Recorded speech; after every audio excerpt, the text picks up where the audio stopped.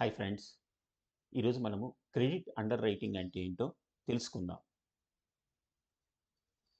అసలు ఈ credit under writing ఎందుకు జరగాలి? ఇది ఎప్పుడు జరుగుతుంది? ఒక బ్యాంకు కానీ, ఒక ఫైనాన్షియల్ ఇన్స్టిట్యూషన్ కానీ ఒక లోన్ ఇస్తున్నప్పుడు, అది పర్సనల్ లోన్ అవ్వచ్చు, క్రెడిట్ కార్డ్ లోన్ అవ్వచ్చు, హౌసింగ్ లోన్ అవ్వచ్చు. మెయిన్ ఎక్కువ అండర్ రైటింగ్ ఎక్కడ జరుగుతుందంటే అన్‌సెక్యూర్డ్ లోన్స్‌కి అండర్ రైటింగ్ ఎక్కువ జరుగుతుంది. ఎందుకంటే అక్కడ సెక్యూరిటీ అనేది ఉండదు కాబట్టి. ఫర్ ఎగ్జాంపుల్ మీరు ఒక హౌసింగ్ లోన్ తీసుకున్నారు. రూ.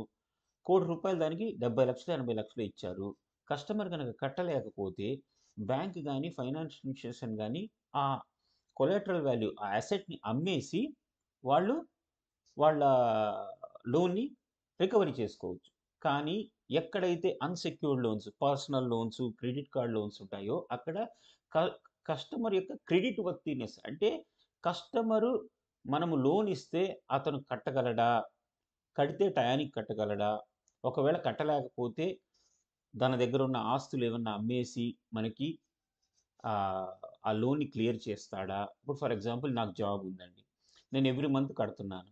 ఒకవేళ నాకు గనక జాబ్ అనుకోకుండా పోతే నేను కట్టలేనప్పుడు నా దగ్గర గోల్డ్ గానీ, లేదంటే ప్రాపర్టీస్ గానీ, ఇంకేదన్నా ఉంటే వాటిని క్లోజ్ చేసి లోన్‌ని క్లోజ్ చేయడానికి ట్రై చేస్తాం. సో, బ్యాంక్సు ఈ అండర్ రైటింగ్ అనేది లోన్ ప్రాసెస్ అంటే లోన్ అప్లికేషన్ పెట్టడము, అండర్ రైటింగ్ చేయటము, దానికి కండిషన్స్ ఇవ్వటము, ఒక శాంక్షన్ లెటర్ ఇవ్వటము, తర్వాత డాక్యుమెంటేషన్ చేసుకోవడము, దాని తర్వాత ఫైనల్‌గా కస్టమర్‌కి డబ్బులు ఇవ్వటం.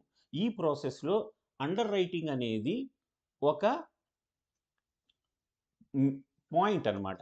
ఇది లోన్స్ ఇండివిడ్యువల్స్‌కి ఇవ్వచ్చు, బిజినెస్ పరంగా ఇవ్వచ్చు. ఎవరికిచ్చినా సరే అండర్ రైటింగ్ అనేది ఈ లోన్ ప్రాసెస్‌లో ఒక మెయిన్ ఇంపార్టెంట్ సెక్షన్ అన్నమాట ఇది. సో, ఈ అండర్ రైటింగ్ 2 టైప్స్ ఉంటాయి. ఒకటేంటంటే automated under writing, manual under writing. Automated under రైటింగ్‌లో ఏం చేస్తారంటే, అంటే ఏవైతే ఆన్‌లైన్‌లో రియల్ టైమ్‌లో దొరుకుతాయో, అంటే ఫర్ ఎగ్జాంపుల్ ఒక ఎంప్లాయీ యొక్క పర్సనల్ లోన్ ఇవ్వాలి ఒక ఆర్గనైజేషన్‌లో. అతను 3 ఇయర్స్ టాక్స్ రిటర్న్స్ దొరుకుతాయి. అతని బ్యాంక్ అకౌంట్ దొరుకుతుంది. దీన్ని మీరు రియల్ టైమ్‌లో అనాలిసిస్ చేసి తన సిబిల్ స్కోర్ చూసుకోవచ్చు. తన టాక్స్ రిటర్న్ చూడొచ్చు. ఇవన్నీ మనకి రియల్ టైమ్‌లో దొరుకుతున్నాయి. వాటిలతో కొన్ని రూల్స్ ఫార్మ్ చేసి, ఓకే. ఫర్ ఎగ్జాంపుల్ ఇతనికి లాస్ట్ 5 ఇయర్స్ నుంచి రిటర్న్ ఫైల్ చేస్తూ ఉండాలా. 3 ఇయర్స్ నుంచి 3-5 లాక్స్ మధ్యన యాన్యువల్ రిటర్న్ ఉండాలా. దాని తర్వాత సిబిల్ స్కోర్ 650 ఉండాలి. ఇవన్నీ మనం రియల్ టైమ్‌లో చూడొచ్చు. వీటిలి సర్టెన్ రూల్స్ పెట్టి, ఆ రూల్స్ ప్రకారం గనక కస్టమర్ గనక సాటిస్ఫై అయితే, అతనికి లోన్ ఇవ్వడానికి అండర్ రైటర్స్ యాక్సెప్ట్ చేస్తారు.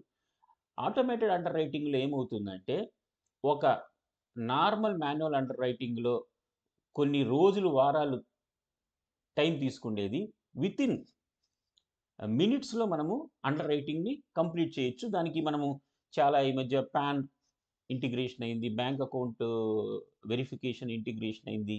దాని తర్వాత సిబిల్ ఇంటిగ్రేషన్ అయింది.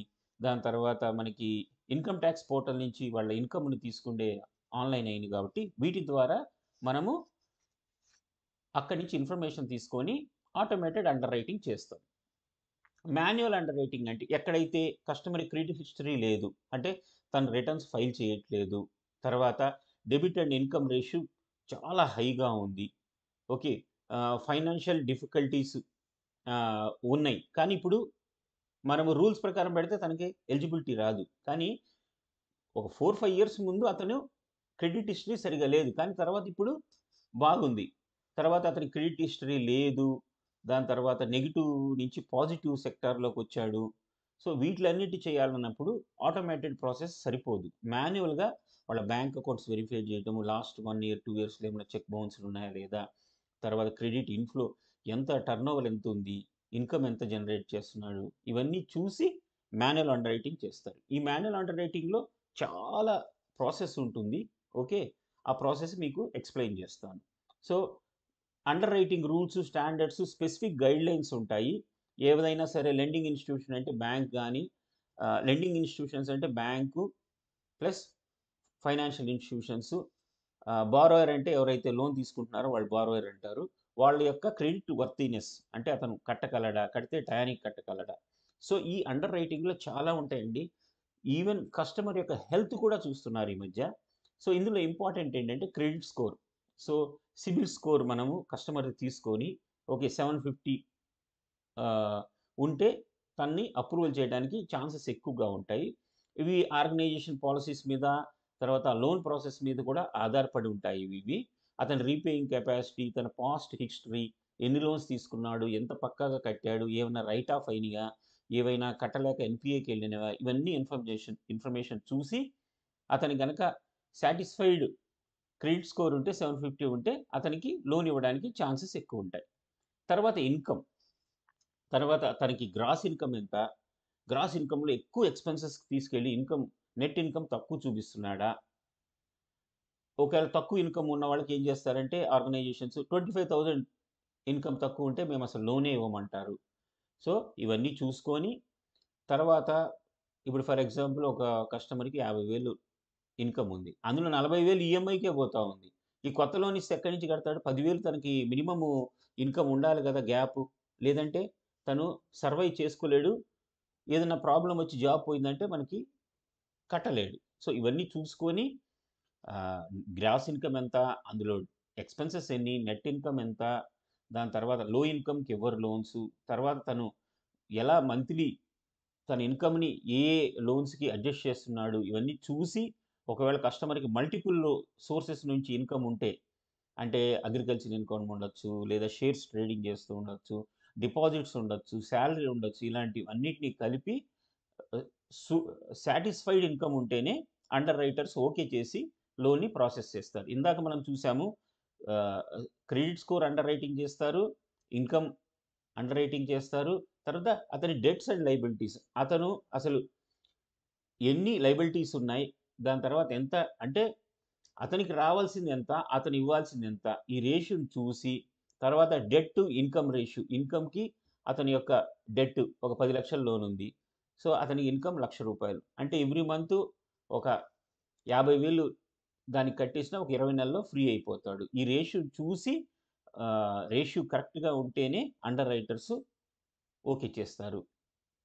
కొన్ని ఇప్పుడు మనం అనుకున్నాం personal loan, housing loans, personal loan, credit card లోన్స్‌కి collateral ఉండదు.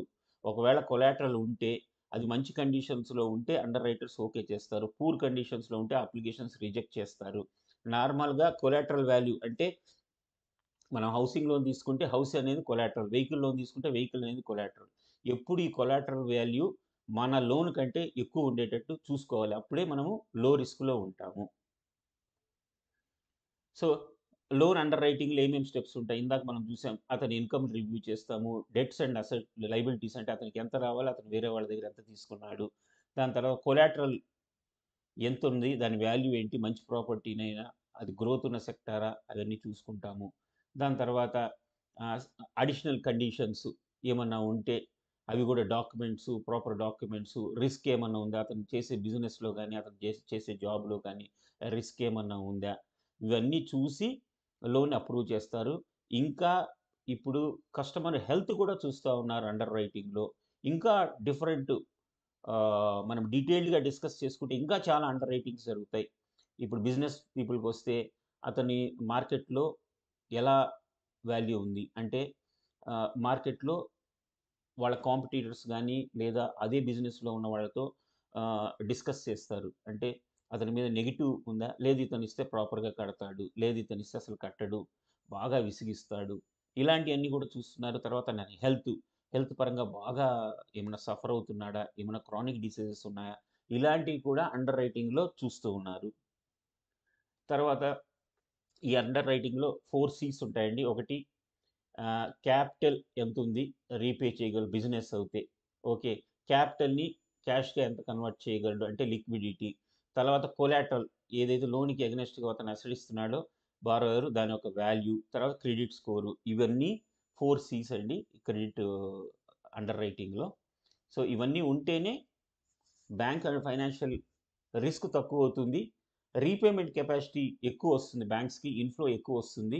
లేదనుకోండి లోన్స్ ఇస్తూ ఉన్నామనుకో అన్నీ డిఫాల్ట్ అయిపోయినాయనుకోండి, మనం ఏమైపోతాం అన్ని లోన్స్ డిఫాల్ట్ అయిపోయి కోర్ట్ కేసుల్లో ఉండి మనం ఇంక కొత్త లోన్స్ ఇవ్వలేము. ఇన్‌కమ్ జనరేట్ చేయలేము. మన ఎక్స్‌పెన్సెస్‌ని ఎక్కువైపోతూ ఉంటాయి. అప్పుడు కంపెనీస్ క్లోజ్ అయ్యే పరిస్థితికొస్తాయి. అందుకని మెయిన్ అండర్ రైటింగ్ ఎయిమ్ ఏంటంటే రీపేమెంట్ కరెక్ట్‌గా జరగాలి. ఓకే. అతని ఫైనాన్షియల్ కండిషన్ కరెక్ట్‌గా ఉండాలి. ఇవన్నీ అండర్ రైటింగ్‌లో చూస్తాం. So, banks under writing loans ఎలా చేస్తాయి అనంటే ఆహ్, అదేంటి కండిషన్స్ పెట్టుకుంటారు, పాలిసీస్ పెట్టుకుంటారు. తర్వాత ఆహ్, ఎక్స్‌టర్నల్ వాల్యూని పెట్టుకుంటారు. ఇవన్నీ పెట్టుకొని వాళ్ళు ఈ అండర్ రైటింగ్‌ని కంప్లీట్ చేస్తూ ఉంటారు. ఈ అండర్ రైటింగ్ అనేది ఒక్కొక్క లోన్‌కి ఒక్కొక్క డిఫరెంట్ సెట్స్ ఉంటాయండి.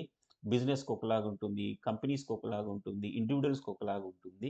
ఇది చాలా పెద్ద ప్రాసెస్. ఎందుకంటే బ్యాలెన్స్ షీట్ అనాలిసిస్ చేయటము, ఇన్‌ఫ్లో, అవుట్‌ఫ్లో స్టేట్మెంట్ అనాలిసిస్ చేయడము, ఇవి చాలా ఉంటాయండి.